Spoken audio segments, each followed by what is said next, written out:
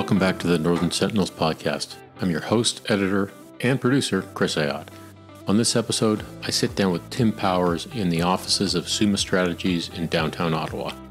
I met Tim through a mutual friend in 2017 after mentioning how this guy named Tim Powers was one of my favorite panelists on power and politics. So when I was looking for someone to talk politics in these turbulent times, he was at the top of my list. We also dive into a bit of Newfoundland history, mental health, rugby, and fatherhood. Before we get to our guest, a quick word from our podcast partner, the Digital Insurgency, a veteran-owned business that helps complex organizations collaborate better. Ever thought driving innovation in this bureaucracy is impossible? I'm the only one trying. The answer, you're not the only one. There are people like you in every bureaucracy around the world working your problems. It doesn't matter if it's the state government of California or the federal department in Canada, we've interviewed them all. Don't go to events with hundreds of people wondering, who should I talk to? Instead, find the 3 to 5 people that can really help.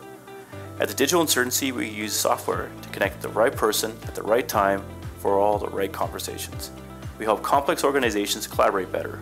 We build better connections. And now, my friends, here's my conversation with Tim Powers.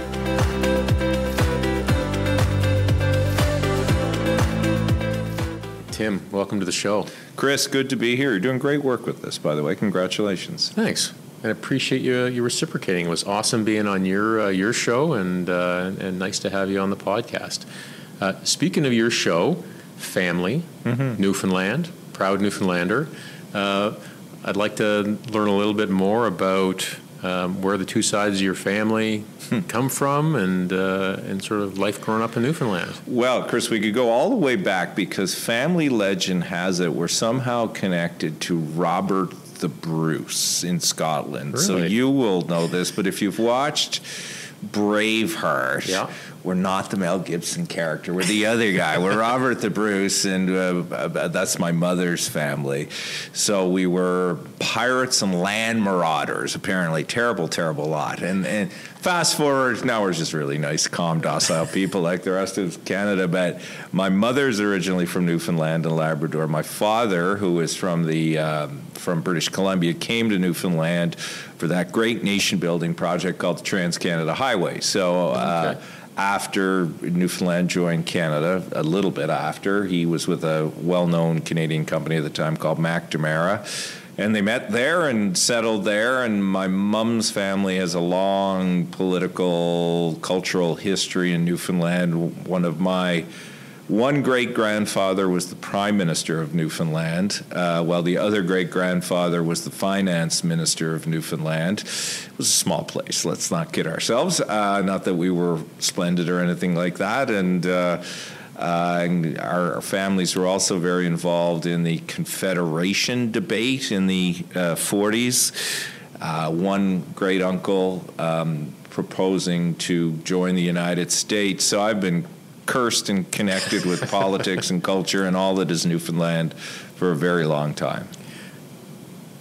Now, I think we'll talk a fair bit about Newfoundland, but your father's side in BC, where was he from in British Columbia? Up in a place called Ainsworth, which is a mining town up in northern BC. And because they weren't very well off in the day, my great-grandfather was a First World War veteran, and they had struggled financially to raise family, to pay for all their family. So my dad grew up with his grandmother, my great-grandmother, in Ainsworth until he was about 10, and then came out to Ottawa and was here as we're recording in Ottawa, and then went to BC and then Newfoundland. So he was a bit of a wanderer till he got to Newfoundland and Labrador and settled, as I say, became a long-time builder, very involved in what you're interested in terms of your personal history. For years, he was one of the main contractors for CFB Goose Bay. Is he really? Yeah, okay. During the whole low-level flying debate when it was discussed, well, it was a NATO training center, his business was there for 30 or 40 years. He built the German Air Force hangar for them there, did a lot of work for the Brits and the Canadians. So we also have this interesting overlap with military history or connections. His brother was a Cameron Highlander from here in Ottawa, fought in the Second World War, though none of our immediate family were in the military. A lot of our extended family were. The Goose Bay thing is interesting. People who haven't been there, it's really hard to describe. It is. This small community in Labrador, and the base is massive. A massive amount of infrastructure, because there was a number of allied nations that set up permanent footprints there, and still to this day, because I was there not too long ago, but you see these barracks that have a German flag, a British flag, an American flag on them, and are sort of still heat and lights are kept on and maintained for that. So, that's really interesting. And of course, the space shuttle has landed there a couple of times, been carried there by the U.S. Air Force.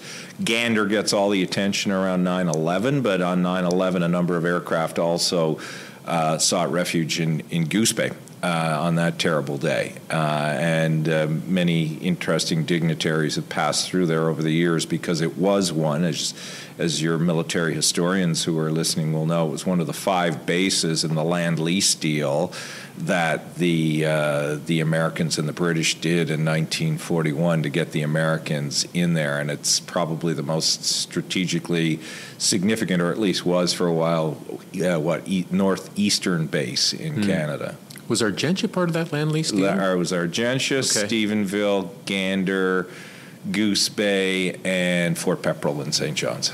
Okay. I think that's 5. Yeah, that's 5. Right on. Now, were you born and raised in St. John's? Not in 1941. I was born and raised in St. John's. Yes, I was. Grew up there and was educated there for quite a while.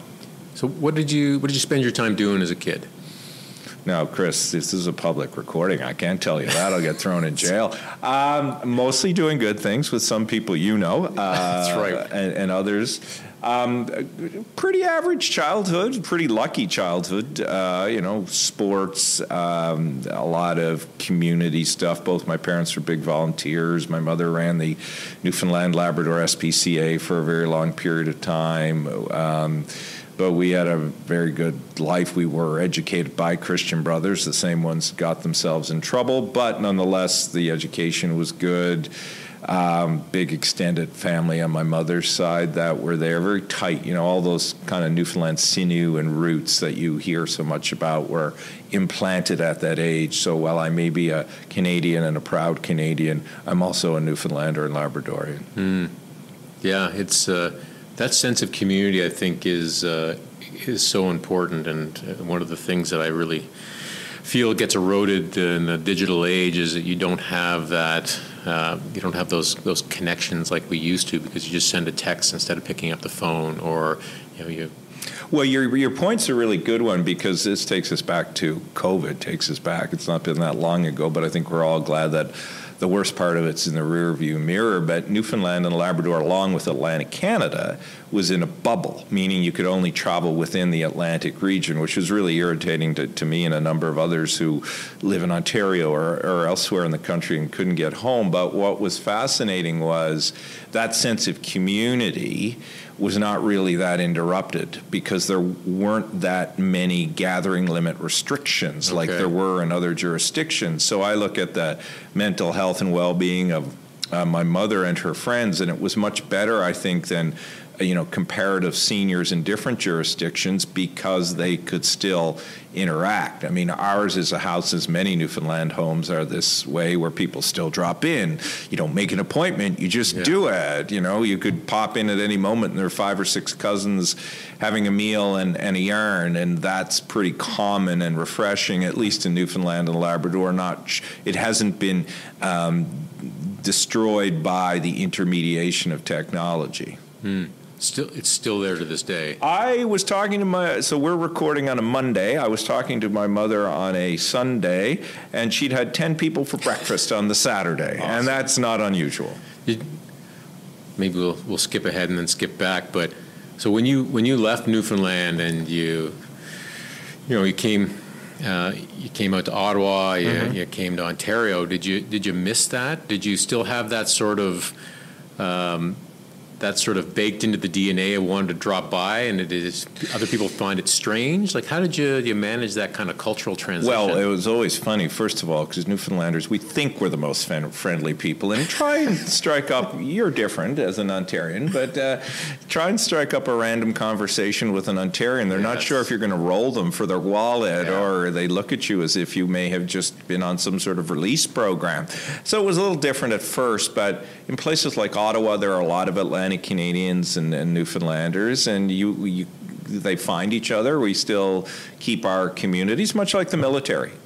You'll find people who are from where you're from or share your collective interests, and sport was a great connector for me that way. I actually came to Toronto first, or Oakville. I went to a boarding school. That was kind of a failed experiment, but because I really wanted to go back to Newfoundland at the time. But it's my sister now lives here, so we're kind of lucky. We've got a good Newfoundland connection and community here. You just mentioned sport, and I know you're an avid rugby player, avid rugby supporter. What point did you get into rugby as a kid? Actually, that was an Ontario gift. When I came to Ontario, I suppose Ontario's given me a few things, a good life, but I suppose that's the most important. But yeah, when I came to Ontario, I started playing rugby and then picked it up there, went home to Newfoundland to university and did all right with it, and then came back here, played a little bit again, and in the strange twist of fate, ended up running the rugby organization, became the president of Rugby Canada less than a decade ago. What about rugby drew you to it? What did you like about it? Again, I think I make the connection to the military. It's the fraternity, the tradition.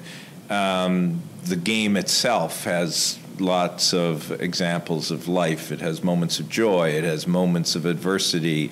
It has moments of brotherhood. It has moments of physical toughness. So it was all of that. And again, I'll go back. I'm a big community person. The community of people in the business I'm part of, Summa, or one of the businesses I'm part of. Three of the original 4 partners were all rugby players. So it's, again, that kind of fraternity, sense of belonging, shared values, all of those things. And I found that in rugby. And I sit here as a proud uncle because very shortly my niece will be playing rugby for Canada in Wales. Awesome. She's going over as part of our Canadian U20 team, so it's kind of nice to see. What's her name? Her name is Sarah Schoenfeld. She goes to, don't hold this against her RMC listeners, she goes to Queen's. They're pretty good at rugby. But she's going over in July. Good for her. Congratulations. So you picked up rugby in Ontario. How were you at school? What did you think of school as a kid? I did okay. When you're at school, again, despite all of the challenges the Christian Brothers organization had in Newfoundland and Labrador, they did do some good in terms of educators. They're very good educators, and they're educated at places like Loyola or Notre Dame, so they were well knowledgeable and good teachers. And so I did reasonably well at school, and really liked history, really liked more of the arts, and that, I guess, shaped some of who I am today. Wasn't a big fan of math and science, but trudged through it enough to be able to use a PIN card today. But school was fun. I mean, I was lucky in my school journey. I got to did my undergraduate at Memorial, and then went a few years later to do some graduate work at St. Mary's in Halifax, which was a wonderful experience. And then went to London, which was excellent. Same year Tony Blair was elected, 1997, and I was at the London School of Economics, and a lot of the people that had helped Blair win in Britain were there then, so it was kind of neat as you were witnessing transformation at a leadership level in the UK? Because that stuff interests me, to be there and exposed to some of the people who had been part of that exercise. So how did you chart that path then? I mean, from you talk about how you had a maybe this failed experiment at an Oakville boarding school to going to MUN, landing in Halifax, and then going to London School of Economics. So did you have a sense as you were in high school about where you wanted to go, or was this sort of a bit of a, as you were going along, you were building the plane as you flew it? Well, Chris, if you have Gen Z or millennial listeners, do not follow me, because I had no super clear path, I think, until actually after Memorial. I'd done pretty well with the rugby. I played on an age grade national team for a couple of years. The sport wasn't yet professional. I was very fortunate to have parents who also always reinforced the value of education and the like.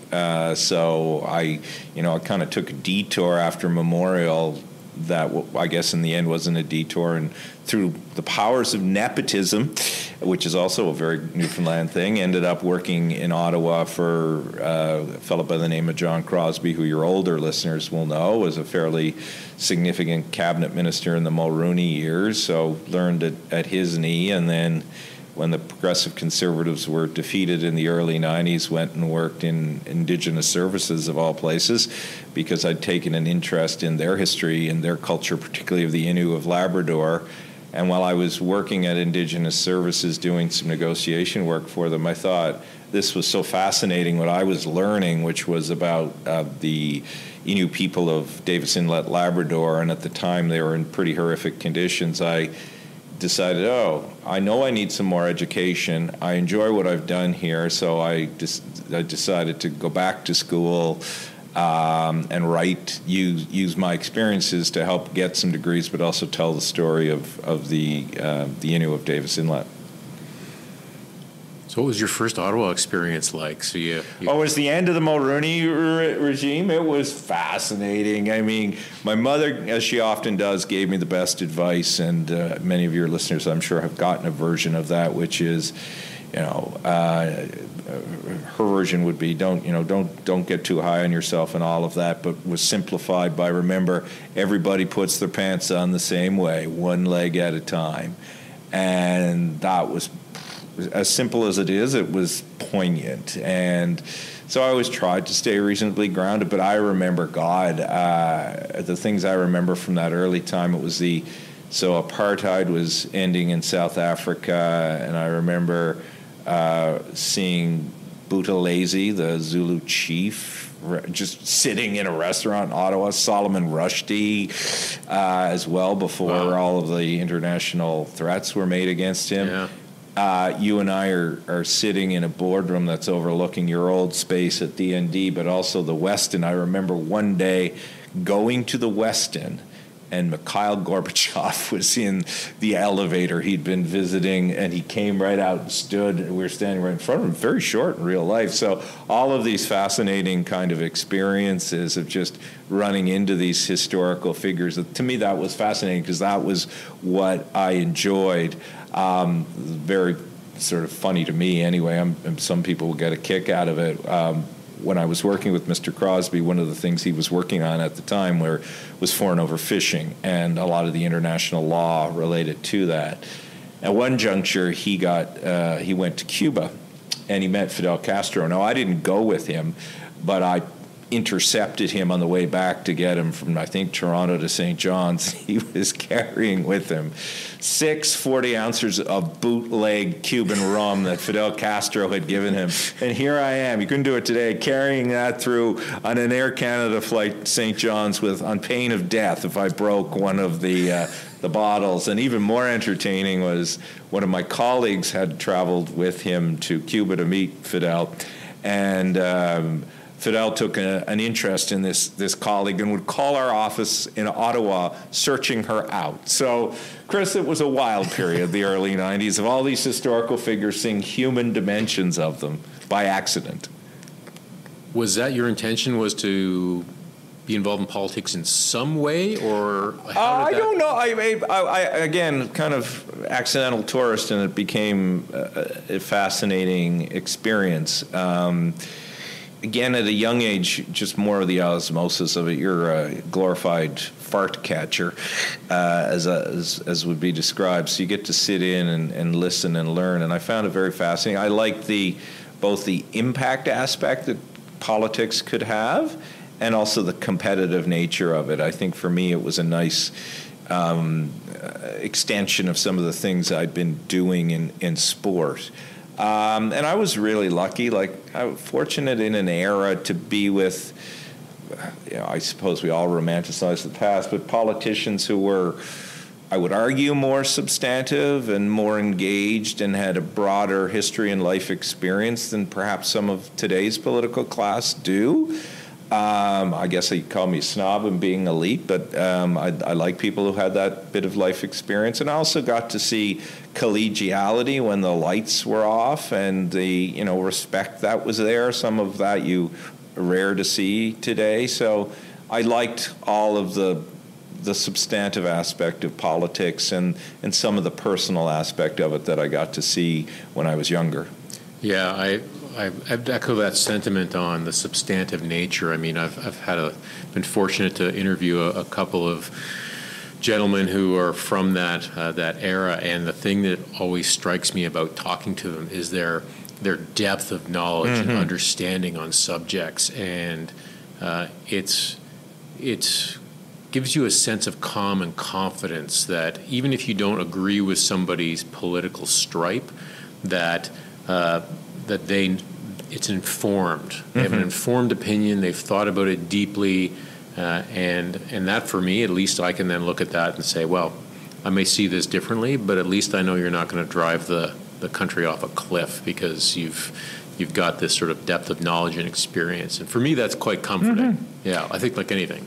Well, and I think what was interesting then, while there was degrees of professionalization in politics in that era, was kind of the end of the old era, not quite the beginning of the new one, and by that I mean the professionalization of political marketing tactics and the like. I mean, there were aspects of that, but not like it exists today as it permeates through social media and training schools of political how to run campaigns, and political professionalization didn't exist to the same degree that it did then. So you had more human elements and less mechanical elements or ingrained mechanics that people had learned through professionalization of their occupation. So what did you go to take at Dow when you were here in Indigenous Services? Dow, not Dow. Come on, I went to St. Mary's. That's a crime. Sorry. Chris is now going to donate for that era $100. I can just edit this out. No. We'll keep. I went and did something. Was a program I found called Atlantic Canada Studies. Really helpful, transferable skills, but it was interesting to me. So that's what I did. I did a master's in Atlantic Canada Studies. And I was really lucky there. Again, I had some great instructors. Therese Arsenault, some may know her. She's in New Zealand now, but she was a long time academic in Nova Scotia and done a lot on party politics and proportional representation. And Dr. John Reed, Dr. Colin Howell. I would say, Chris, if there's a common theme of my haphazardness, I've haphazardly encountered good mentors and good leaders, and I know you focus a lot on leadership in your podcast, and I can't overstate the importance of the right mentors and finding them and learning from them, and I've been blessed in that regard, and that was true at St. Mary's. It was true when I was here in Ottawa with John Crosby. It was true when I first came to Summa, where we're talking today, because former defense minister, another Atlantic Canadian, Doug Young, was here. He founded the company. He would be a mentor as well. So I've been very lucky in all parts of my professional journey to have that gift. Did you seek mentors out? So if you're talking about St. Mary's here and you've just listed a number of people, you just get lucky to be in these classes, or did you actually, at what point did you say, you know what, I really need to find people who can help make me better? It was a bit of happenstance, right? Yes, in some cases I luck into it, and in others, but I think it was what I was choosing. I would know, like, so the Atlantic Canada Studies is a bit obscure, but the people that were involved in it were good people. And I had colleagues, and other mentor, Mark Davis, when I worked at Indigenous Affairs, who became a very good friend, is a very good friend, who was a professor, and he at Mount Allison, which is near where I was working, and he knew these people and he spoke well of them. So I guess a little bit of direction and a little bit of experimentation. Okay. What did you do after St. Mary's then?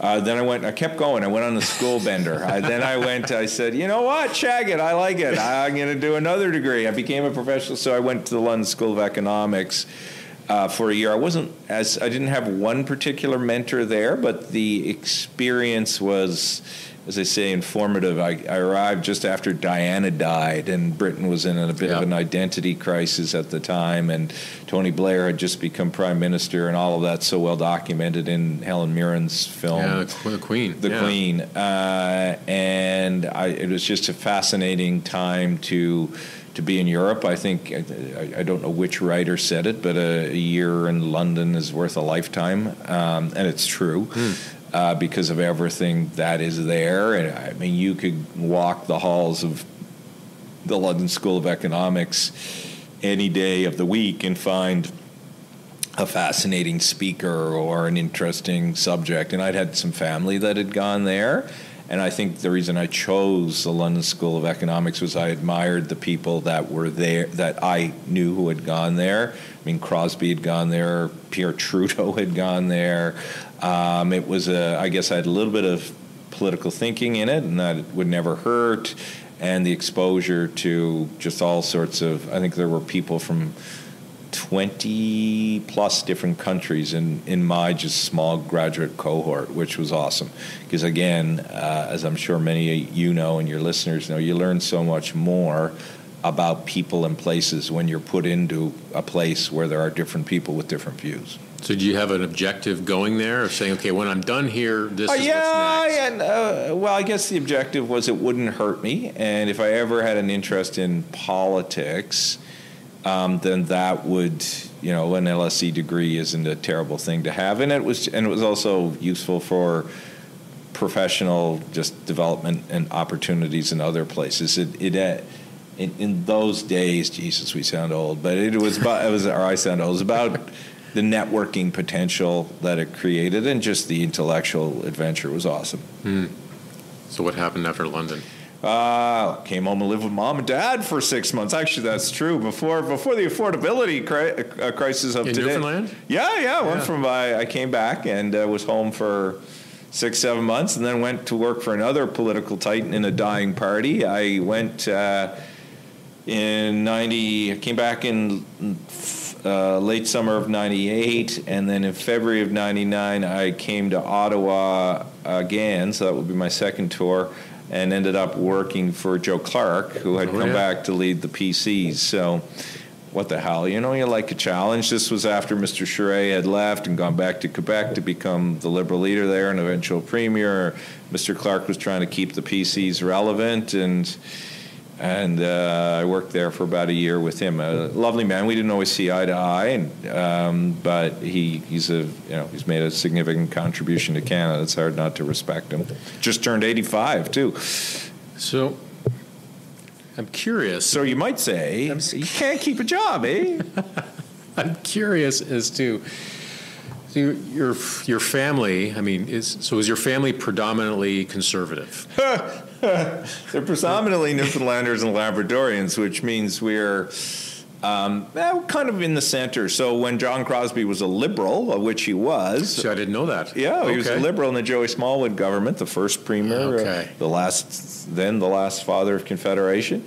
And he broke up with Smallwood over some significant policy differences. So the whole family was Liberal for a while and then moved to the PC side. But I think by nature we're probably more progressive conservative, and I think that comes from where we are, fiscally conservative but socially progressive. I think it may sound antiquated to some, but reflective of our part of the world and upbringing. A lot of heavy old school religious overtones, not just from Catholicism, but Anglicanism and Protestantism, where Weber and all of that help people and become engaged in society. So yeah, I guess flirtation with the Liberal Party, and then been mostly conservative all the way along. Was there ever a pull to, because I think you've predominantly worked on that side of the aisle, was there ever a pull to, or a reason that you thought that maybe I'll have a look at another party? Or well, I kind of changed my view over the years. I hate partisanship to a large degree. Even then, I like people, and I like to look for good leaders. And I have friends who are leading different organizations where would be identified as wearing a red jersey, and I don't necessarily publicly cheerlead for them, but I certainly support them in other ways and hope they do well. But I think we're at a stage in our life where, or I'm at a stage in our life, and I think our country's at a stage in our life where, partisanship's important, but it can't be the prime motivating factor.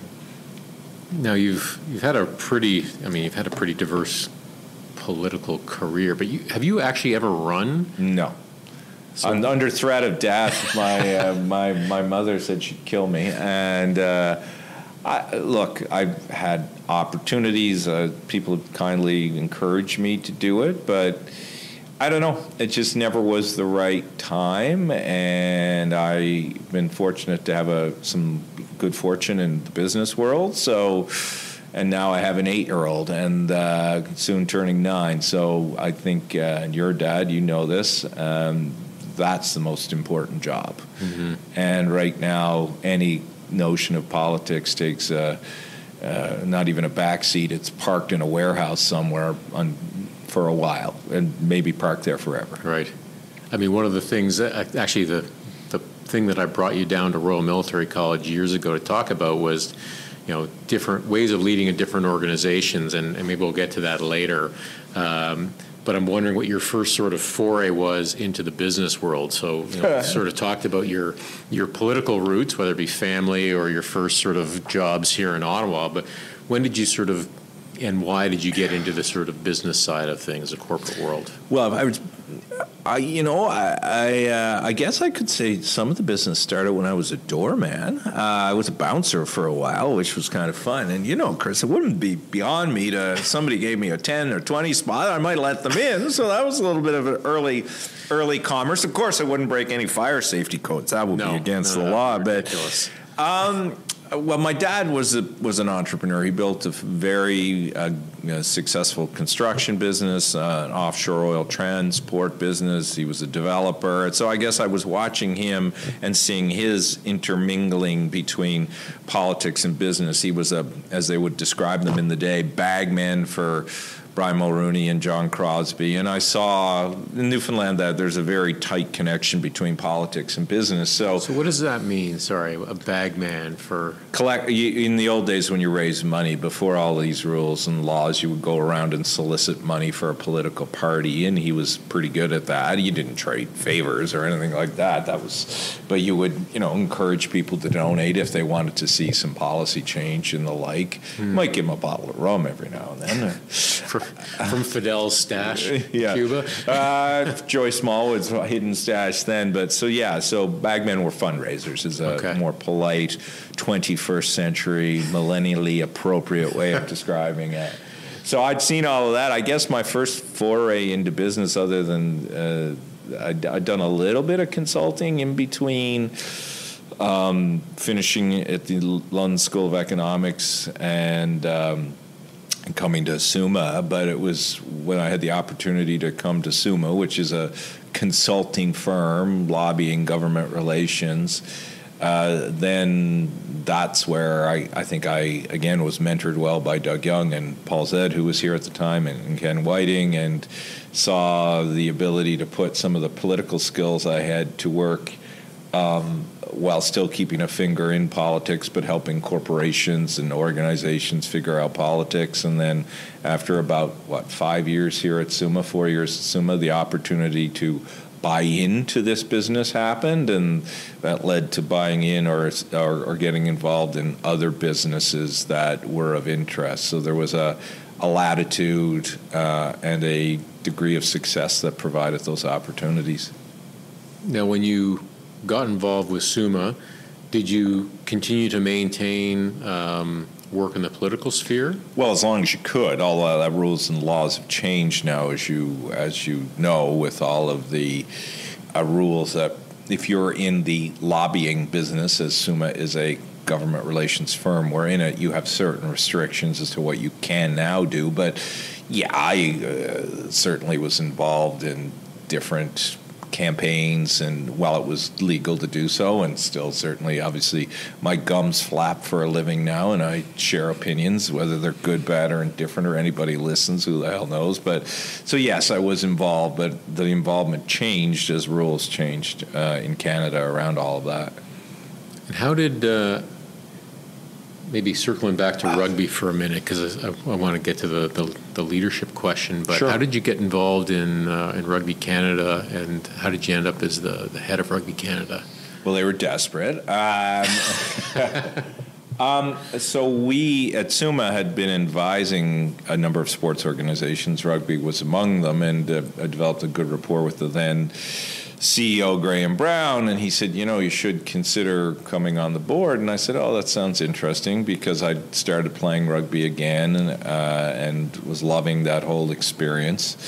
And the sport had given me so much. I think a lot of what I've learned about teams, about diversity of view, about perseverance, a lot of that came from rugby, other sports too, but principally rugby. So the opportunity came to join the board, and through the then CEO, and I joined it. And about 3 or 4 years later, the opportunity to become, I probably need to go back to grammar school, to become the chairperson came to the fore, and I was selected by my peers to be the chairperson, and served in that role for 5 years through COVID, which was fascinating as sports were shutting down around the world, and it was tough but exceptionally fulfilling. And like any organization that has national and international reach, it has different stakeholders, different pressure points.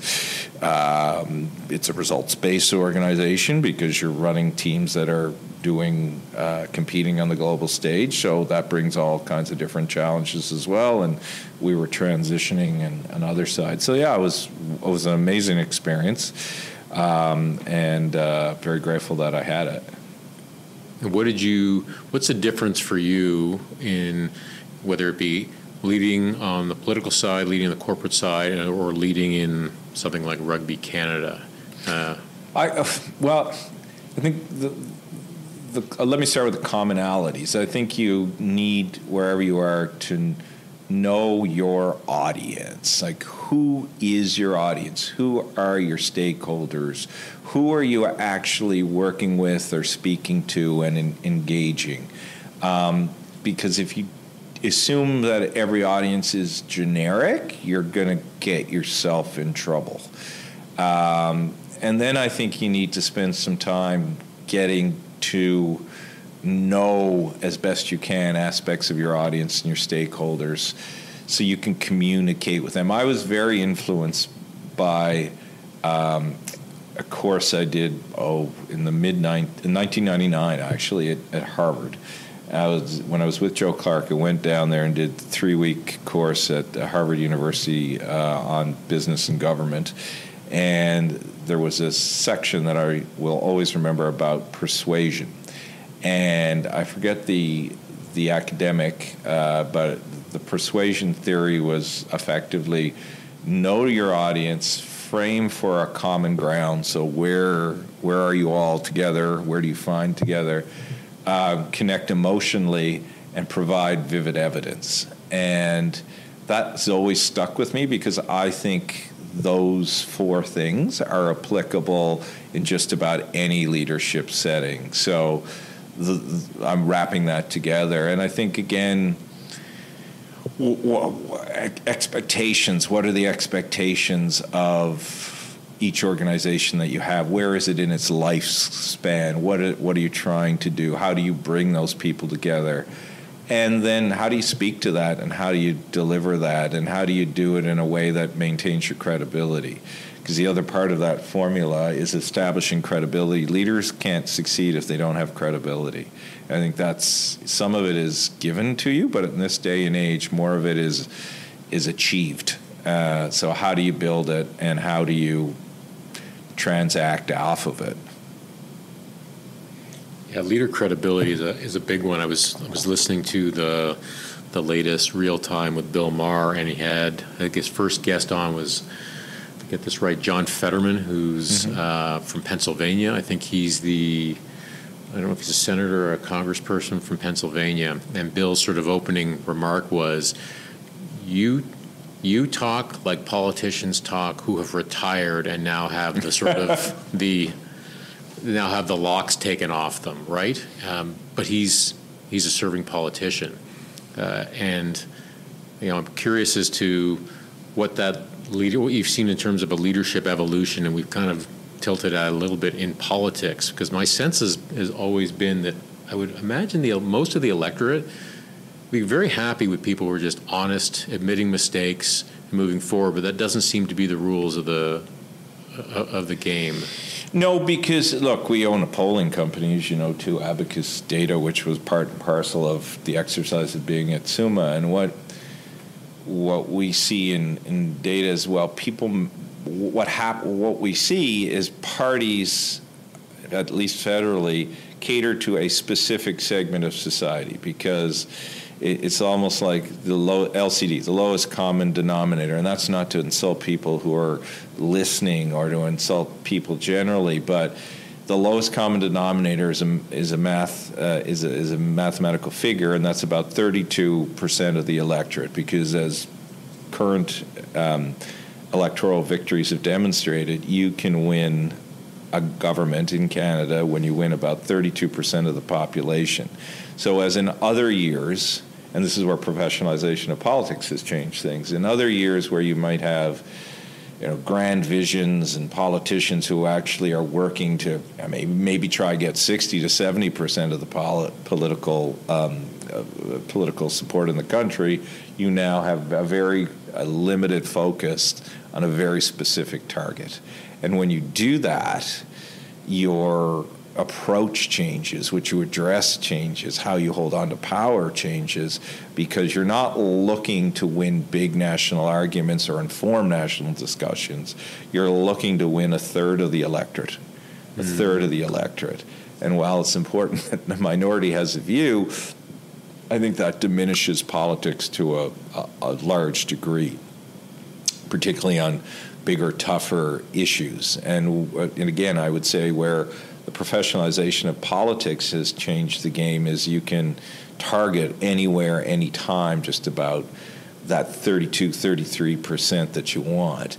And that rewards precision, sometimes brutality in terms of creating a contrast. It plays to an instant kind of gratification of action, and it can be about harvesting a mood of negativity to suit your purposes, as opposed to the hard work of leadership, which is often solving problems, not reinforcing them. So I think those are some of the challenges and things. Look, there's always been aspects of division and partisanship, but I think we spend more time harvesting division than we do trying to address the challenges of the day. You only need to look at the debates now around climate change, carbon tax or no carbon tax, and that's about one specific instrument, right? It's been diminished to that point, and everybody's to blame for that. Do you think there's any space for, I'll just call it authentic leadership? That might not be the right word, but you think there's a space for that in Canadian politics? I would hope there is. I look back, leaders that I think were authentic, and they come from different parties, like Jean Chrétien harvested an authenticity. and some of that was a caricature, the little boy from Shawinigan. Well, right. But he played up those Shawinigan roots, and if you've ever encountered him in person,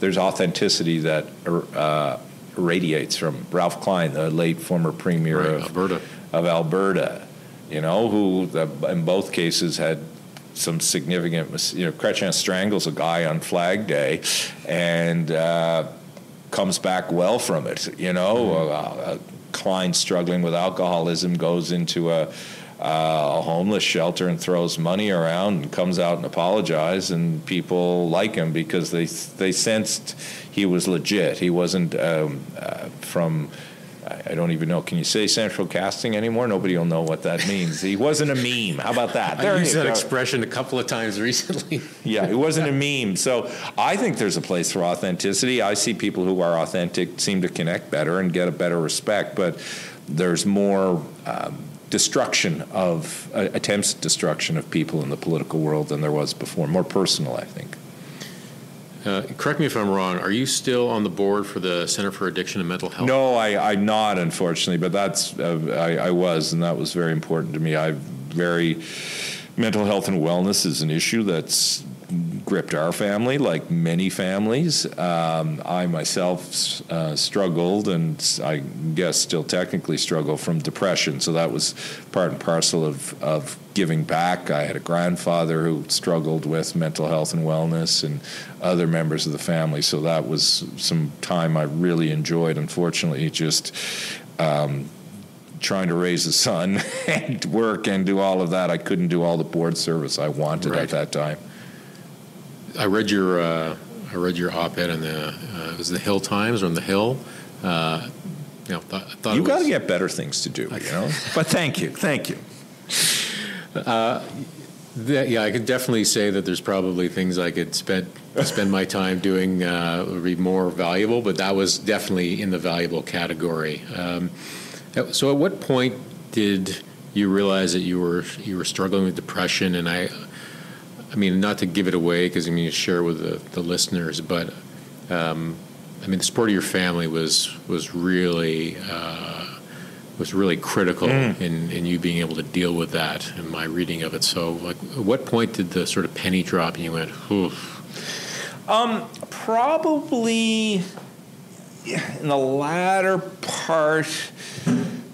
I guess it started to show itself in my undergraduate years at Memorial, and then before I went back to school and I was working in Indigenous affairs after spending time here, but like many people in the time, binge drinking was big, and we'd also had family history of binge drinking. So I was a bad binge drinker at university, but nobody thought anything of it. And then I would get what I would describe as booze blues, be very depressed afterwards because obviously your serotonin is depleted. And I kind of thought, we all kind of thought, that's probably just a reflection of university life, and that'll straighten itself out. And then was fine here for the most part. The heavy drinking kind of continued, which it tended to in politics then, and then went to New Brunswick and was working at Indigenous Affairs then, and I just burned out. One day, we went on a family trip, actually, to Florida, and I was just lifeless. With your folks? Yeah. And they said, we should probably get you some help. And that's when, so that'd be 94, 95, that I get diagnosed and recognize that, it's more than just alcoholism. I mean, I was lucky I didn't have suicidal ideation or anything of that, but I was really just in a dark, cloudy place. As Churchill rightly wrote himself, a depressive. That's the only thing I would compare myself to Winston Churchill on. The black dogs, and he talked about the black dogs of depression and how you're just your mindset changes, your negativity, you feel helpless, and while the whole world might say you shouldn't feel that way, you do. And I was really lucky again to have a good family doctor in New Brunswick, and then I also was fortunate that I was able because of my mother and my father and the support I had there, to get some first-class mental health care from in Newfoundland. And ironically, my first time I went to see the psychiatrist in Newfoundland, I went to the same floor in the hospital where my grandfather, like decade before, had been getting shock treatment, and we ran into the nurse who had helped do the shock treatment with him. It was like, wow. Shock treatment a decade before. Yeah, so in the 80s they were doing shock treatment. Yeah. Thankfully, I never had any of that. Pharmacology was making, their antidepressants were had become more effective, and I was able to utilize that. So and then I've always tried to be very open about my struggles, because I know a lot of people have them, and I know for me, in the mid-90s when this was happening, I was very lucky to have friends who also I could talk to about it. And it was kind of that transition time where it was okay to start talking about mental illness, and people weren't immediately castigating you or shunning you. And I'm very much encouraged by my parents and my mother in particular, like, just be who you are, deal with it. It's good, and that's been something I've tried to help others with when I can. Yeah, people may have started talking about it. It was still pretty early days talking about mental health. So, and you guys in the military have gone through it too, right? Nobody would talk about PTSD or any of these things, and I'm sure you have seen the horrors of that meted out on friends and people you've commanded. And so I've always viewed talking about whatever it is and trying to, I don't know if I afforded credibility, but I'm not afraid to talk about it. And people should do whatever they think is best for them. But for me, I thought, you know what, if I can lead a little bit, I wasn't thinking about it leading. I'm just like, if it helps one other person, then that's good. How have you seen the acceptance of it evolve? Because you've got this really broad perspective across a whole bunch of different facets of society: sports, politics, the corporate sector. I mean, has it been uniformly sort of progressing, or have you seen it been sort of a little bit fits and starts? I think it's progressed. There's still challenges, obviously, but I think, look, mental health awareness and the treatment options have increased, though they're still quite underserved, as many aspects of healthcare are. But the best example I can give is, I think, just about our company's an example of that. Most businesses now, if they're of a certain size, have employee assistance programs. That didn't exist when I was going through this. And what is an EAP? It's the ability to have at least an introduction or connection to somebody who, if you need it and you want it, who has some proper mental health and wellness training. So that's positive. The discussion has been positive. I know we spend a lot more time in sport. Safe sport is a classic example of that. It's not just keeping kids safe from predators. It's also about how you talk to them, how you engage with them. The language of leadership has changed, whereas you and I may have grown up in an era where it was very much command and control and, a lot more passive-aggressive negativity. There's more learning that's been done and teaching that continues to happen on how you motivate and guide, and that's been influenced, I think, by mental health and wellness too. Instead of diminishing and saying, you're fat, you're lazy, you're slow, which, trust me, was said to me often in a different time when you thought it was all right, to motivate you. Now you take a different approach, and that I think comes from what we've learned about mental health and wellness. How do you see in the corporate world the sort of trying to balance these things and it becomes, I find it does, and the military is really bad at this too, so maybe I'll just sort of use my experience in the military as an example, is that I've often had conversations in my career, or even since, with people asking about balance, and I try not to laugh, but I say, there's no such thing as balance. It's about choices, right? So if you're expecting an organization to provide you balance, it's unlikely to do so from a military perspective, right?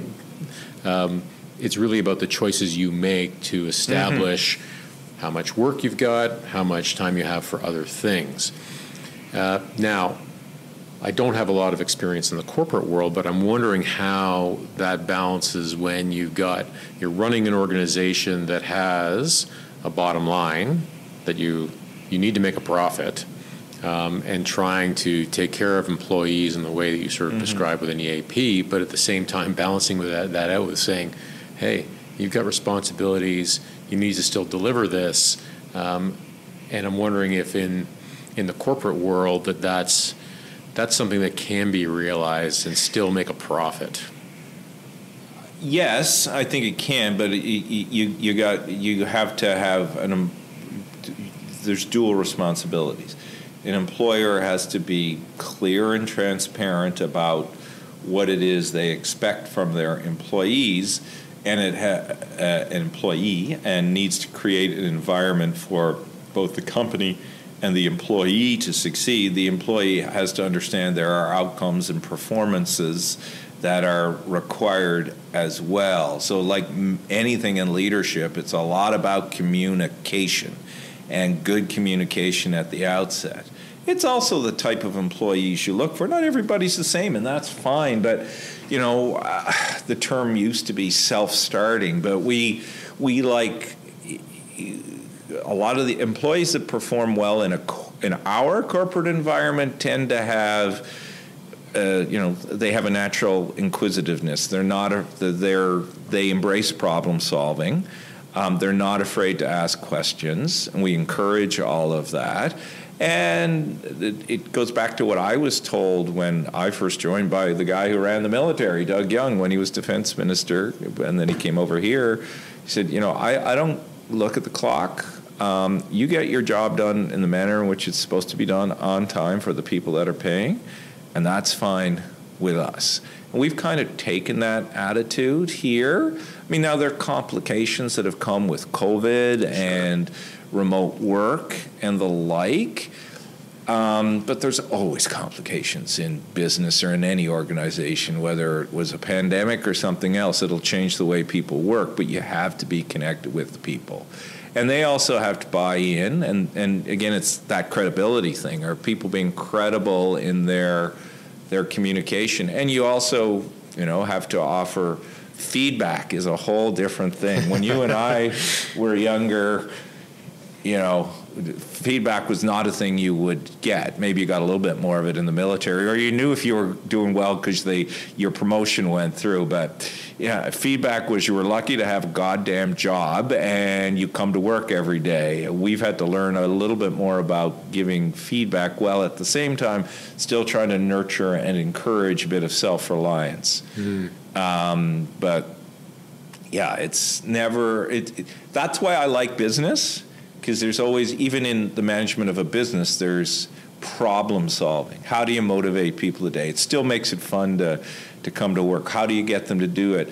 For a long time, compensation was that. If you pay people well, now while compensation still matters today, you look at holiday packages, titles. Oh my God, titles. Really? Kids like titles, and you know what? Fair enough. I don't care.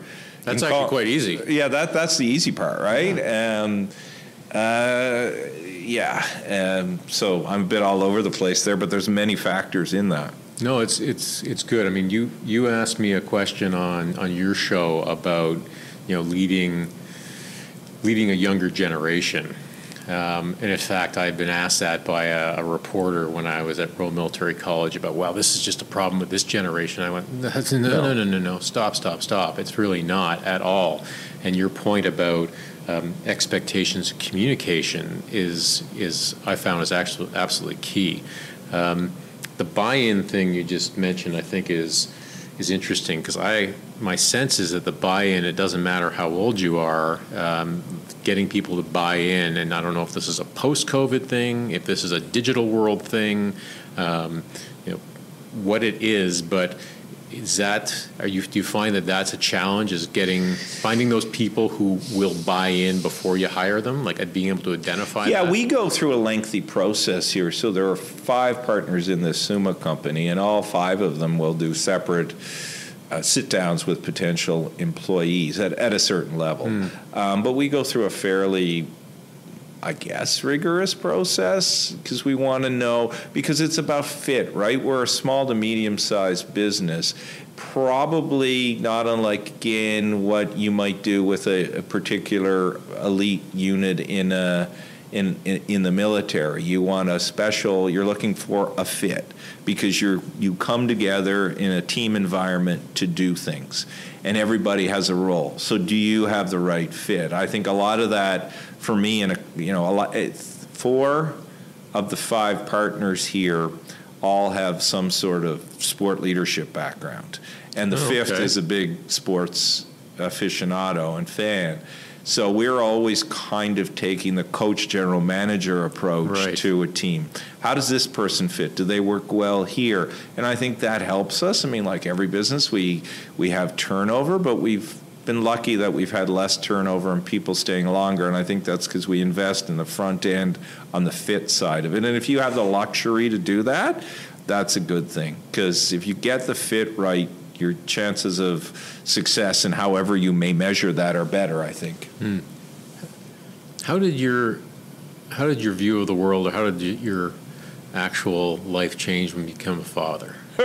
Best thing ever happened to me. I wasn't certainly on that path. It all came as a surprise, but I think it crystallized it brought me back to a place of my childhood where I was very lucky and fortunate and focused on family, community, shared goals. And not that I wasn't before, but with the birth of my son, Patrick, and being very involved in as much as I can in his life, coaching his hockey, doing all of that, you use the word balance. I don't know if it was balance or provided me a sense of purpose. I had purpose before, but I think, again, you don't need to have a child to have purpose, but I think it changes the way you look at purpose and the way you look at things.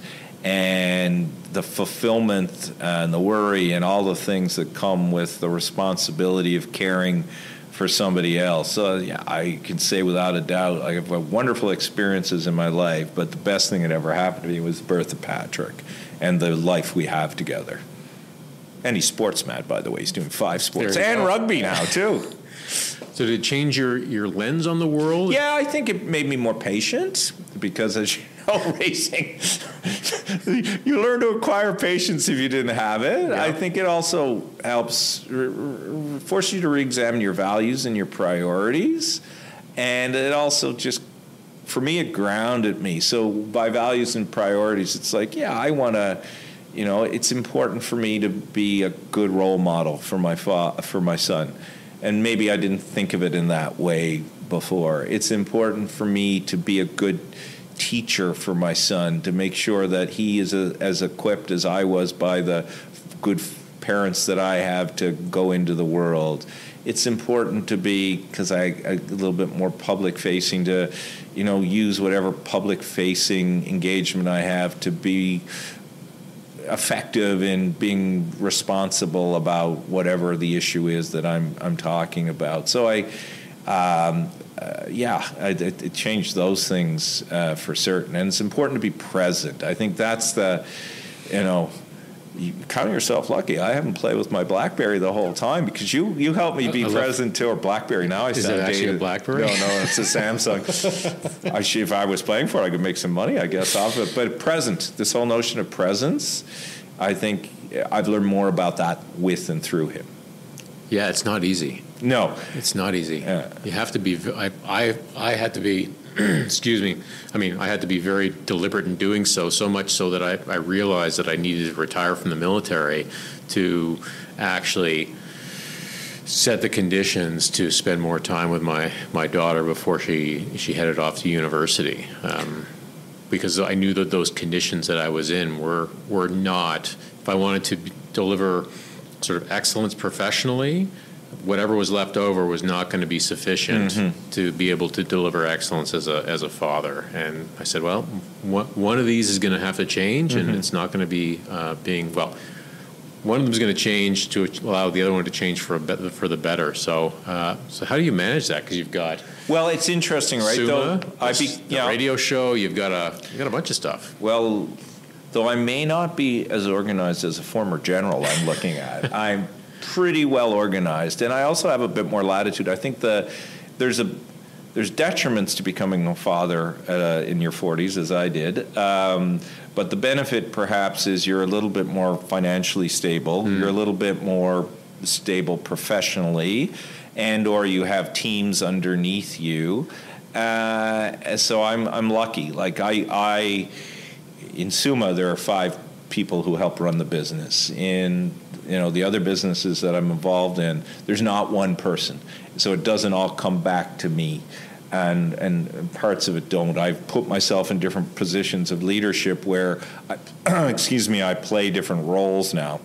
So I'm fortunate that I can arrange the chessboard, to use that metaphor, to work for the time with Patrick, because it all goes so fast. All goes so fast, and it's the most important thing. I mean, if I'd have been in my 30s when I had Patrick, it'd probably be more difficult to control some of the things that I had, but I would have found a way. Now it's a little bit more fortunate. So the good fortune's at the front end. I'll miss some things in his life because I'm a bit of an older dad. Unless I live to be 110, maybe I will. So we'll see. Yeah, they are such critical years. I mean, there's no doubt at a certain point, the influence of his friends. Yeah.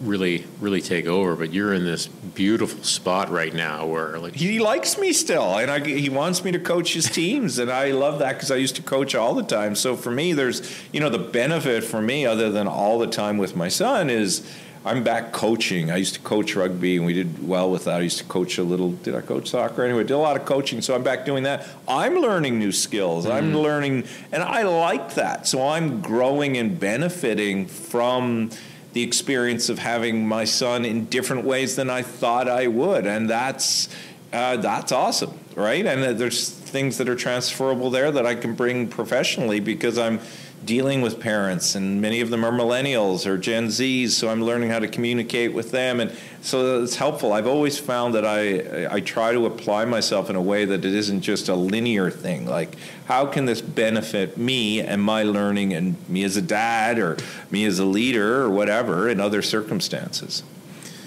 Not to be too hyperbolic, but what keeps you up at night? And I say this from the sort of perspective of where the country's at, where the country's going. You've got a young son, you've got all this experience, and you've seen the arc of especially political arc, but you've seen this from a number of different perspectives. I mean, what are the sort of things that keep you up at night?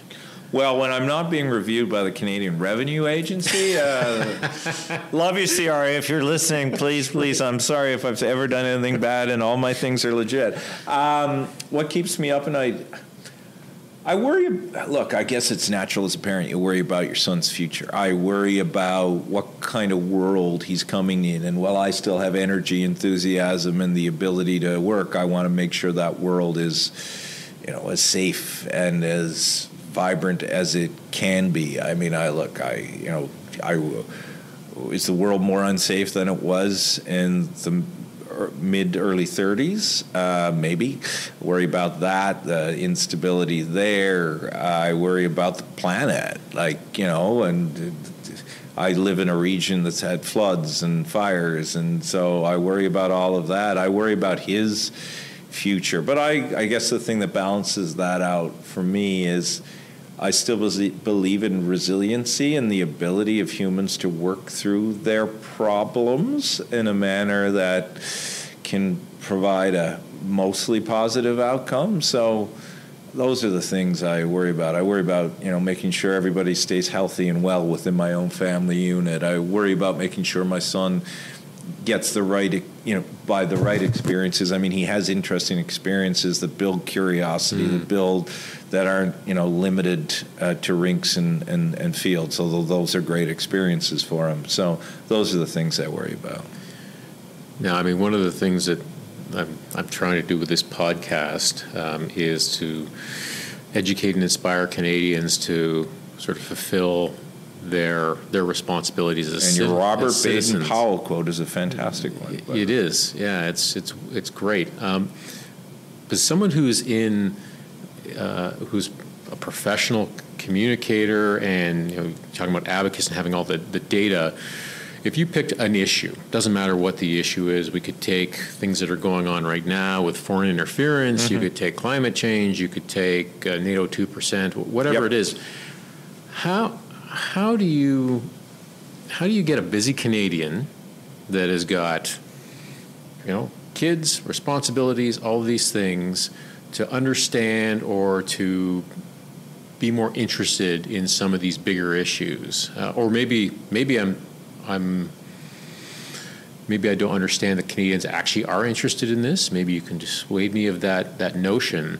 But my sense is that most Canadians are not particularly interested in some of these bigger issues. And I'm just curious as to your thoughts on if there's a way to get them a little bit more involved in things.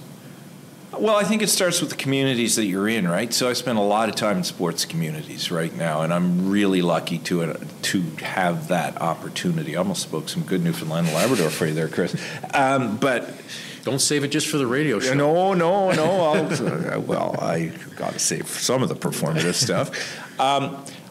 I think it's maximizing whatever community you're in to make that community as best and effective as you can. So I look at this, for me, that influence right now, I try to met that out in sport, whether it be as a coach, whether it be as a parent and volunteer, because you're spending a lot of time with people, with groups of people, and you're talking about different things. So, you look at your immediate responsibility. If you've got, as I did this year, 11 kids and 11 families, you don't want to come with a political agenda, but you want to come with an agenda of what do you want to accomplish here other than actually at games. You want people to leave thinking, that was positive. Why was it positive? We all committed to a project, and this project was having these kids have a good experience, learn, about how to behave, learn about competition in a responsible way, learn about getting along with each other. And I think you take bits and pieces of that, and then somebody goes and brings that to another community. I think if you focus on fixing the big issues when people are busy, that's not as effective as using the communities you're in and making a difference in a community. There's a great quote that I once used and I used it in a speech, and I read it often. It's Ralph Waldo Emerson, author of, On Walden Pond. And he said in this, to make life better, it's the verse on success. Success is to make one life better. And I think if you strive, make one life better, or make a marginal difference in one person's life, that has a domino effect. That will lead to other engagements. So great example, linking the sport together. Last summer, my son was very involved in soccer. He's involved in soccer and 4 other sports this year, which is awesome. We had 3 games canceled because of the smoke from the fires. Right. So a lot of parents had conversations about, why is this happening? How's it happening? How do we make a difference? There's an example of, all right, well, I'm not, I would not be known as an environmental NGO activist, but how does that conversation that had a direct impact on their kids change the behavior? How do you help it change the behavior among a certain group? So you find ways to link what you're doing with bigger problems that are there, but start with the community you're in. Yeah. Oh, that definitely makes a lot of sense. Speaking of the sort of the community you're in professionally, and we've got a lot of political things that are going to be happening in the next year or so, whether it be south of the border or here, things that we're dealing with at the moment. Potential people are obviously anticipating an election for the fall of 2025. I mean, do you get a sense through, whether it be through Abacus or just your daily work, about the level of faith in our political system, and what do you think needs to happen if that's not where it needs to be for it to increase and get more on the positive side than negative? And if I've sort of made any statements there that are no, please let me know. It's a good question without a simple answer. Look, I think ultimately it's up to us, right? We decide, we elect, we choose to run or not run ourselves. And there's lots of disincentives to that now, whether it be the threats of violence that exist. You only need look at any media space, social or otherwise, or mainstream, and you see the challenges that are there. So I think it's about finding and encouraging different people to try and get into the arena and changing the way things work in the arena for better rather than worse. But that's a long slog. I mean, it's kind of embarrassing that that the United States could potentially be led by a convicted felon, and that's not a condemnation because Donald Trump's Republican. I mean, even Joe Biden in 20, 30 years ago would be a fearsome force. He's aging out, not to be ageist, but politics has become so much about the LCD again, the lowest common denominator, and I think it's up to us to try and change it. I don't know the easy ways to change it, but I know that we got to focus on trying to have better leadership and better governance and trying to diffuse some of the anger that's there in society. But so much of politics now is about harvesting anger, not letting it out. I don't know. That's the sad part. I don't have an easy answer for it. Would you encourage? Let's take something really personal. Would you encourage your son to get into politics if that was something that he was interested in? If he was interested in it, yeah. I mean, there's all kinds of ways to get into politics.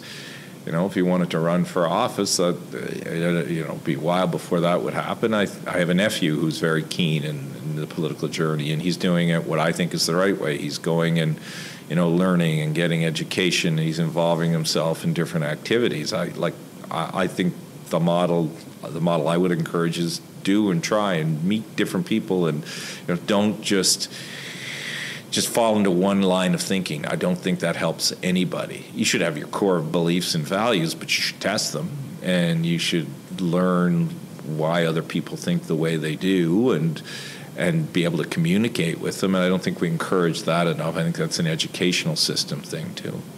Yeah, I think that's a really important point about our ability to listen. I mean, my sense is that we've very much, it's become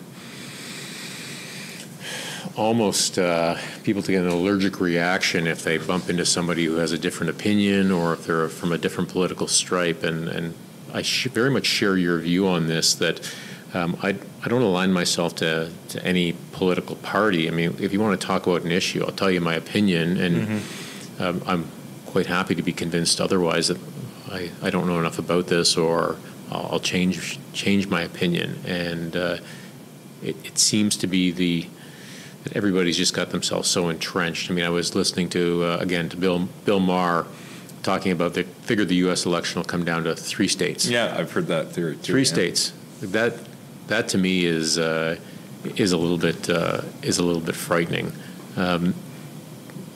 Well, good leaders, though, I think you hit on a very key point. Good leaders are good listeners, too. It's not, again, I go back to command and control. It's not to use the military reference, you jump out of the trench, and as we hit, our big Beaumont Hamel anniversary in Newfoundland and Labrador, you don't just jump out of the trench, and you needed to in those days, day and age, but now you listen, you hear, you think. It's just not ordering somebody to do something. A good leader needs to understand before they give an order, before they give a direction, so that order will be fulfilled and the outcome will be positive. But listening is so important as a leadership trait. Tim, I really want to thank you for your time today, for hosting me here at Summa, and for everything you've done in terms of whether it be Rugby Canada, whether it be mental health. These are all really important, and the fact that you've led and continue to lead across so many different domains here in Canada is, I think, what makes you one of our Northern Sentinels. So thank you very much. Well, it's kind of you to say, and you keep up the good work you're doing, Chris. You're doing important stuff, and thank you for having me on.